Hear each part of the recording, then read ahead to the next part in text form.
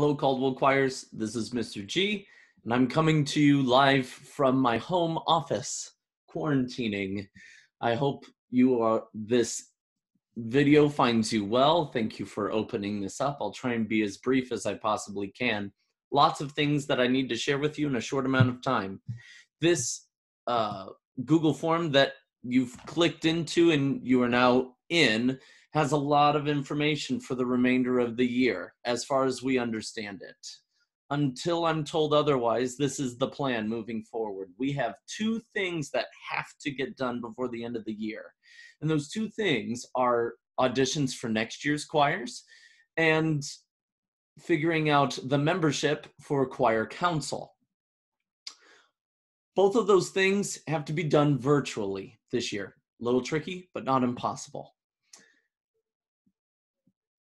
There are several links below this video in the Google form, which you will want to make sure you look through fully for all of the information and all the details. At the very end of this Google form, there is a spot where you can ask any questions you like, and that set of questions can be as long as you possibly dare. I will answer and look at all of them and answer them in a video in the probably at the end of the week. So, the links that are below this video include the audition packet, rehearsal tracks for your auditions, which you should practice with a lot, because that's exactly what the audition will look like. You will have audition time slot signups, and there's a link to SmartMusic to practice your sight reading. If you're not sure how to function any of those things, again, included in those in the questions section at the bottom of this Google form. The packet is full of information. Read everything. It will give you the process, the expectations, and what I'm looking for in your audition. If you really want to be in one of those upper ensembles, you should audition for that ensemble. If you want to be in Madrigals, you should go for it. I will never tell you that you can't audition for that group. I'll never do that. I need students in those choirs, in all of them. The only person that could tell you that you shouldn't audition for any of those is yourself.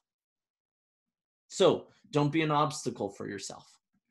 Sight reading, the sight reading portion of the audition is a little odd. It's going to look like this. I'm going to share my screen with you. And this is exactly actually how the audition for the sight reading portion of the audition will go. I will share my screen like I am now with you.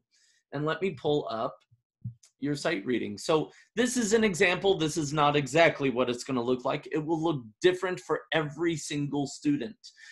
But questions that I might ask you would be, what key are we in? What's the time signature? What solfege do we start on? Those are going to be very traditional questions that you need to have the answers to. We'll give you some time. There's a process in the audition packet for you to read through on how the sight reading goes. That's the majority of everything with the audition process. The only thing that's not marked in the audition process and in that packet is the results of the auditions will come to you no later than May 6th. Okay. The second thing is choir council applications. And there is a form linked, again, underneath of this video. Just make sure you're reading everything properly. These students, who is in choir council and what is it? What do they do? These are students who help me run rehearsals when I'm gone. Oftentimes, these are also students who are leading warm-ups. Sometimes they're helping me develop fundraisers or set up and tear down all choir events, develop and fulfill marketing plans, social media posts, anything really that I need help with. These are the students that I will call upon. They're my most trusted students that I can give them things to do, and I know that they'll get done.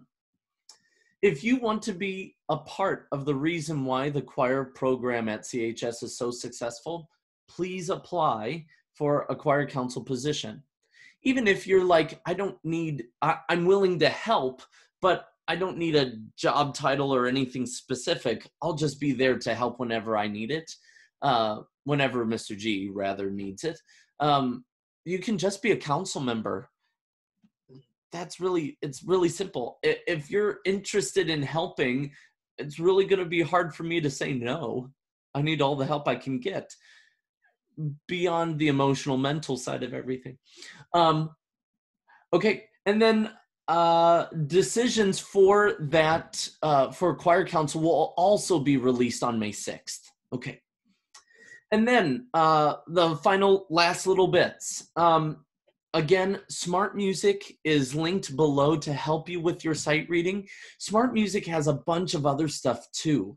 So if you're bored at home and you want something to do, maybe learn a new piece of music or listen to a bunch of different stuff, you can go on to SmartMusic. It has a ton of things there. Lots of fun. Check it out. Ask me questions. Maybe we'll do a video conference and we can look through some stuff. It'd be fun. The last thing is this. We know that we can't meet with you personally as it stands right now anymore for as long as we know. So the Fine Arts Department at CHS has devised a social media campaign that we're calling C-Town Creates. And that's actually going to be our official hashtag of this campaign. So C-Town Creates, the letter C, Town Creates, no spaces, no special symbols, nothing like that. Here's the plan. Here's the idea. Every Monday morning, we will be giving you a theme for that week. And then through that theme, we hope that you'll find ways to express yourselves through the arts. Acting, singing, dancing, drawing, painting, sculpting, doesn't matter. So our plan is that you can work alone. You can have your siblings in it. You can virtually collaborate with other peers. I think that'd be really cool. If you're not completely embarrassed by them, you can even have your parents join in. Caldwell Choirs, we are going to highlight every Saturday kind of our favorite posts that hashtag includes and what we've been tagged in. So we hope that maybe you can be highlighted one of these weeks. It'd kind of be cool. So every Monday morning, as long as we're in the school closure, we'll give you a new theme for you to try out. So your first theme starting today, week 1, is your favorite movie. So maybe sing or play the theme song from that movie. Maybe reenact one of the scenes or do a lip sync to that scene. That'd be hilarious. Maybe draw a scene, maybe even a big challenge, draw it from memory. See if you could do that. I don't know. There's a bunch of different stuff. You can try a bunch of different things. We're just kind of throwing some ideas out for you. Hopefully this keeps us positive, getting to see one another, express ourselves, and maybe get a couple laughs in there. These are trying times, we understand, but hopefully maybe we can flood our social medias with a bunch of excitement and fun, silly things that we're doing just to keep ourselves sane. Okay.